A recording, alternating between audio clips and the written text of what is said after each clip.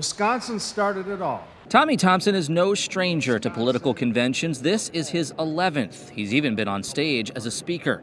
What you really want to do is be able to get one line, if you possibly can, to be able to grasp the audience. Bob Dole is the quarterback. That's Thompson in 1996 when Bob Dole was the nominee. His first convention was in 1976. 1976, when Ronald Reagan and Gerald Ford were fighting it out, nobody knew who was going to win on the first ballot. This go-around, Thompson supported Ohio Governor John Kasich in the presidential race. The convention is in Kasich State, a state he won. He's been in the area this week, but Kasich has not been to the convention or endorsed Donald Trump. Do you think he should be at this convention?